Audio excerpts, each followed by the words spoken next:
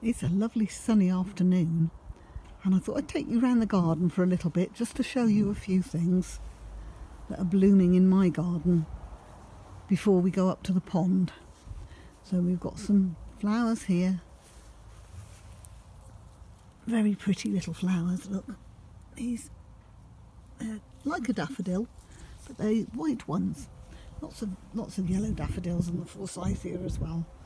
But there's also this, which is rosemary, and the bees absolutely love it. There aren't any on it at the moment. Oh yes, there are. Hang on, let's see if I can get you a nice picture of a bee buzzing around it. It's not quite in the sunshine at the moment. The bees love it and it smells wonderful. It's a plant that gets used in cooking quite often. These ones down here, these bright yellow ones, these are called celandine, and they are wildflowers.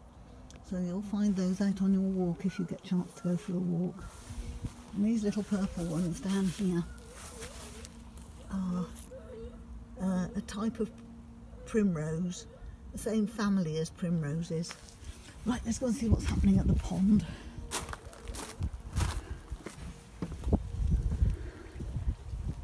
Now then, there we are. So I can see there is a nice clump of tadpoles. It's a bit bright and sunny, isn't it? Makes a nice change. Here we go. Here goes the white tray. Look, there's a lovely clump of tadpoles there. Now, what a lot of wriggling going on. Look. They love it being sunny.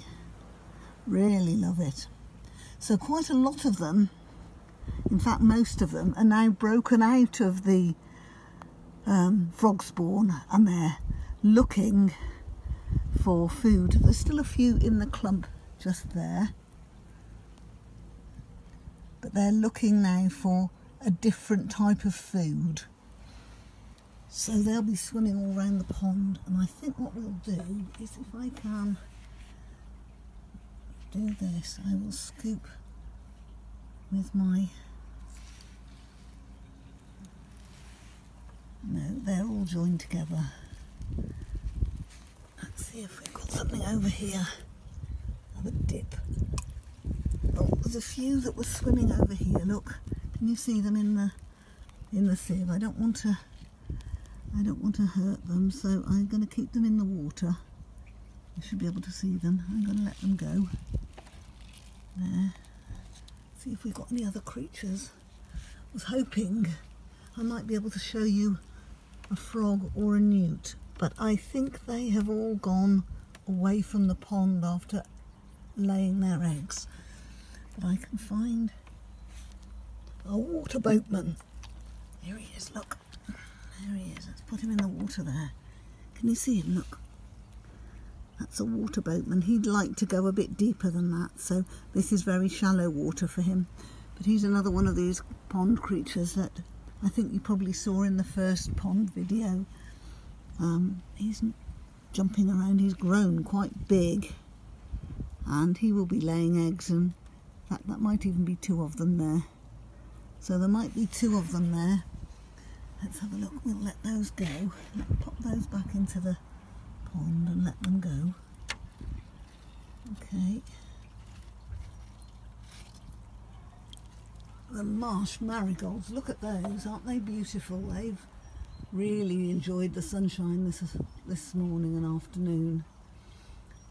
And the leaves on my water lily are starting to get tall. They might be up above the water fairly soon. Look, can you see that one? So I'll have a water lily, and I think that's probably all I've got to show you today. The water is still very cold, so there aren't as many creatures around as I'd like, but it's supposed to be a warm sunny day tomorrow, so we'll have another go, maybe see if we can get some more interesting things to look at. Bye.